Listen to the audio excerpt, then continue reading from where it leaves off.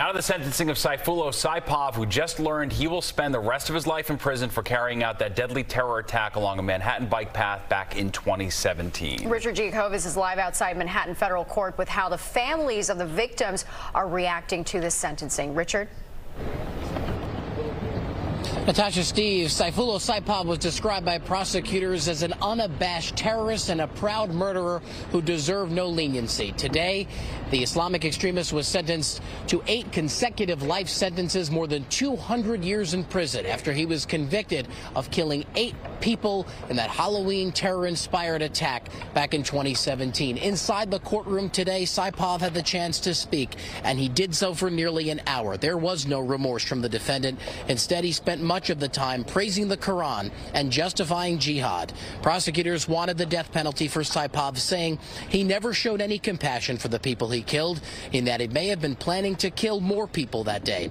But the jury couldn't reach a unanimous decision when they deliberated back in March. When asked today if he did have any remorse or any regrets, Saipov sat motionless and wouldn't answer the question. It was Halloween 6 years ago when Saipov rented a Home Depot truck and mowed down pedestrians and bicyclists on a popular bike path that runs along the West Side Highway in Lower Manhattan.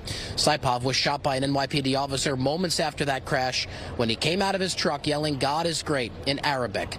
2 Americans and 6 tourists were killed that day.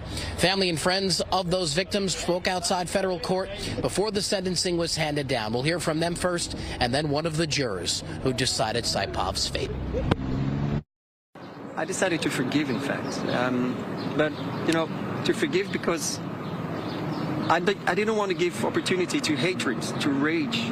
Because let's be fair, rage, hatred, what is it creating? Destruction. These are complete strangers. We all got to know each other, and we all bore the brunt of this responsibility in such a sober, compassionate fashion.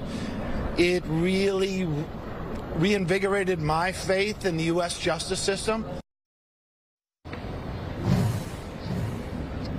So the sentence today for Saipov, more than 200 years in prison, 8 consecutive life sentences after he was convicted of killing 8 people in that Halloween attack. Saipov's lawyers told jurors today that his actions were senseless, horrific, and there was no justification for them. We're live in federal court in Lower Manhattan. Richard Giacobbe, Fox 5 News.